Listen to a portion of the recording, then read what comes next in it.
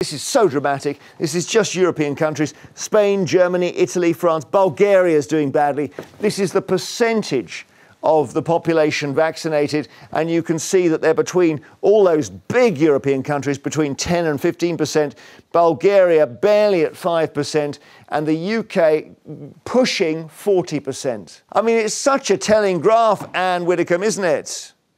Yes, Brexit saves lives. You think it's Brexit, do you? Well, the fact that we were able to say no to the proposition that the whole thing should be centrally organised by the EU, that we said no, and that Boris then, and I give him huge praise for this, just said, right, we'll commission in advance, even before these things have been tested. We're going to commission in advance huge quantities of it so that we can get our population vaccinated. And I think I've criticised a lot that Boris has done on COVID, and I continue to do so. But he certainly got the vaccines right. And I'm sorry for the citizens in other countries, in the EU, but also in other countries, who haven't had that sort of management by objective, which we've had here.